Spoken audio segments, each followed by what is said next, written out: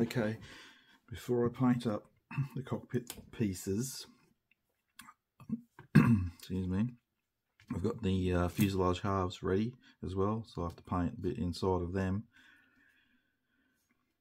So you're adding to the fuselage halves, so you're putting in the exhausts, which just sit, basically these pieces just sit flush to the fuselage, and also this part, which will hold, I think, the drop tank, I think, there. So that goes in again, it just sits flush on the fuselage,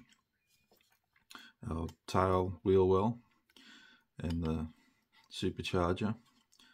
Again, that's got a groove where it sits, so that sat alright, no problems.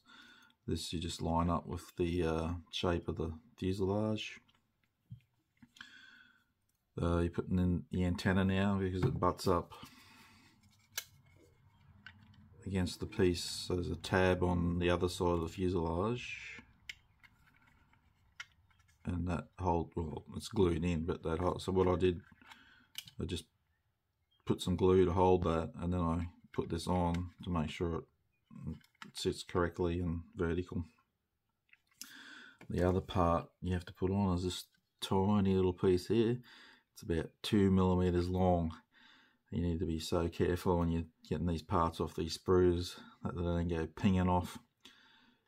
And the other thing is, the part's so small, when you cut it off the sprue, if you need to trim where you cut, it's so hard to handle. So I just I try and hold them down on my cutting mat with tweezers, and then just trim with the blade.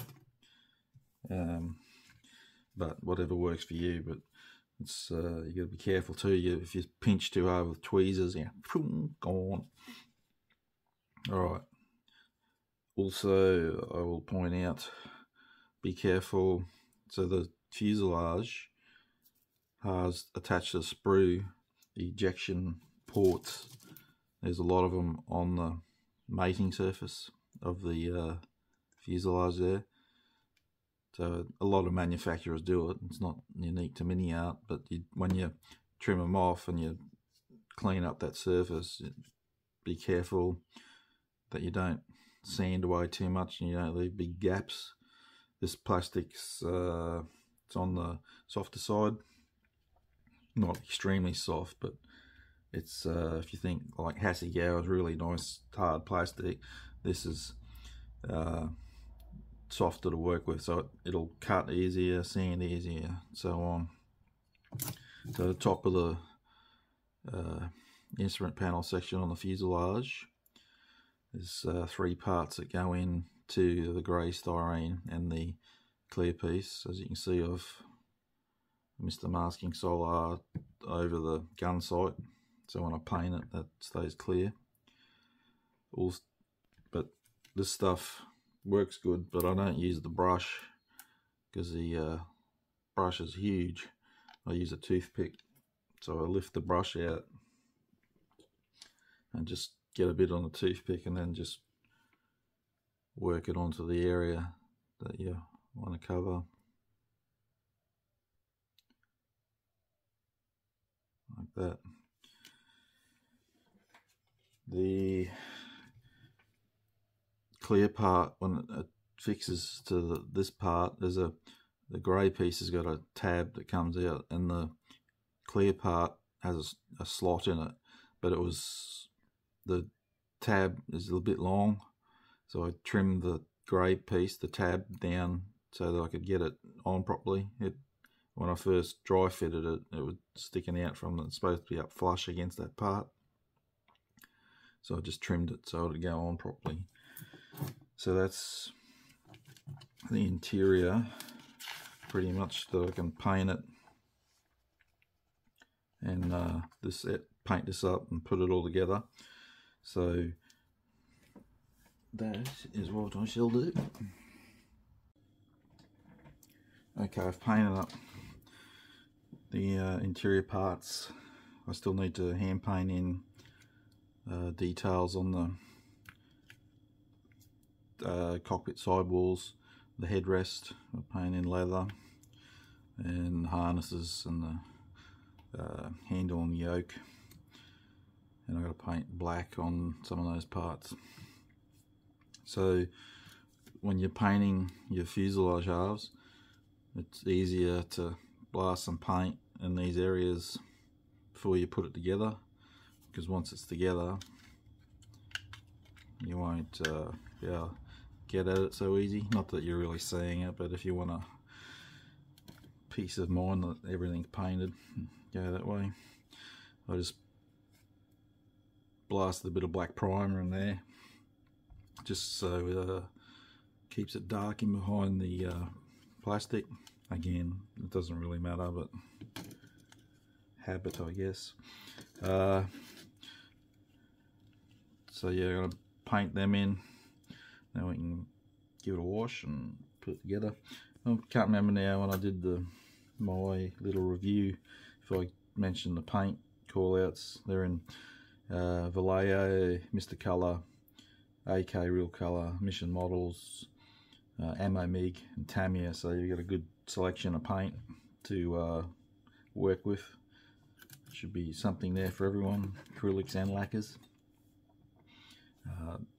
Being World War II, it's not real complicated anyway. So the interior green I'm using is just this one, SMS lacquer, US interior green. Interior green is so many bloody different shades of it. I tend to just work with a few I have. At the end of the day, once all this is together and it's in the buttoned up, you don't see a great deal anyway. Once that's all in there, you'll be in the canopy and everything, it'll be harder to see it all. Alright, I'm waiting for the paint to dry on my cockpit pieces. So while that's happening, I'm going to start trimming off the parts for the engine. I've trimmed this one off, and I thought I'd just bring it to your attention when you're trimming these parts. Some of them have got difficult sprue gate areas like these. So this piece has got to come off. Extremely hard to get at that, but I'll probably cut sprue cutters up here, and I'm going to have to try and get my blade in there and just get them out best I can. It'll be hard also to clean. Diamond file probably to get in there just a little bit, just to clean it up, or scrape it with your blade. The piston section don't look too bad. The sprue gates are on the end of the part, so that's easy enough to get off. Yeah, just do the best you can with these, because it's a bit difficult to get at. Okay, got these parts together. Now, this is the basic version of the kit, obviously, so you're not using all these engine parts. So they will be for, no doubt, the advanced version when it comes out. I guess if you wanted to, you could probably build it all, but I'm just doing this version and as per instructions. I ended up those push rods to get that sprue gate out. I put a new blade in my knife, so it's nice and sharp. Sat the part down on my cutting mat, flat, and then it was pushed, and because the plastic's soft, it cut nicely. And then I just used a diamond file, this one that just the side of it would fit in between the push rods. The fit of the parts was not too bad. Where the two parts of the engine go together, so it's like a slot, and that shape fits into the recess of the other one. That was really pretty firm fit. As is, this is the back of the engine, or bulkhead. I've just did a dry fit and it's extremely nice, really firm, tight. You probably don't even need to glue it. These parts, they need to be painted zinc chromate, so I'm painting them separate. The push rods are supposed to be black, but I glued them on. It's easier for me to paint that whole section and then paint in hand the push rods, because I don't like, especially with metallizers, gluing around them. If the glue gets out and spills a bit, it wrecks the paint. This piece had several parts going on it. So these, I've still got to put one more on there, I've missed. You can see there's a slot in there, but this part does not have a tab that fits that slot, so I'm not sure why they've done that. Anyway, there's like a round section where you can see it's chamfered away. You know where to fit them. That piece, that GC9, is extremely tiny, so again, be careful trimming it off your sprue. And GC11, it's the same system but on a small scale as this. So there's a slot, a groove in the small part, GC11, and it pushes inside there, but they didn't, the groove in the small part wasn't big enough. I had to cut it out with the blade to make it bigger so that it fit, so that didn't fit well. But I am impressed with the push rod fit. They all touch the top of the pistons. A lot of builds over the years you find, well, I have, that they don't really, they're a bit short or long, or they don't match up. These went well. So I'm going to paint that up so I can put them together, because I'll probably paint that like dark aluminium, hand painting the push rods. This is I usually paint these like a bluey grey colour. Yeah, so I'll get that done. So while I'm waiting for engine parts to dry, the paint, I'm building the so that's the lower cowl, and you got like the intake cooling section at below the engine. So there's 4 parts that go together, plus this one after you've done that bit. But the fit is not brilliant. There's a bit of a gap there. I had to, so this side there's a tab on the bigger section either side, and these side pieces, there's a slot that they go onto that tab. On this side I had to trim the tab down because it wouldn't go on. This side was okay. This piece slots in to that gap. There's a couple of grooves, but it sort of has to go into it. That didn't fit. I had to sand a bit off these edges to get it to slot in there. Fortunately, you will not really see any of that. What time that fits in, it's gonna sit, oh hang on, wrong way around, idiot, that way.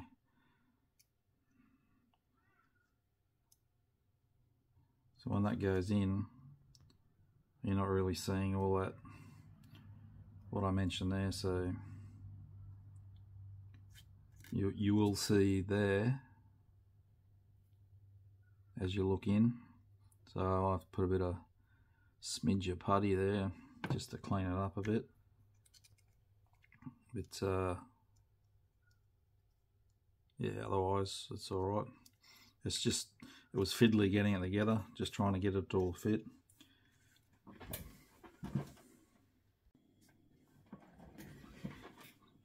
So I've painted up engine, glued it together. I'll give it a wash near the end when you're only going to see the front, so I'll just add the wash to the front. So I've painted up this intake section and glued the piece in. So for the cockpit, I did a bit of dry brushing just on the floor where the feet go. I've painted in all the other colours, so a bit of leather for the headrests, harnesses, buckles. So that's still setting. There's 3 decals in the kit for the instrument panel. One, I use the one with the whole instrument panel with the black backing. It's I just wanted to try it, see how it goes. Such a large decal. There's the other ones are clear, so they'll just go into your bezels.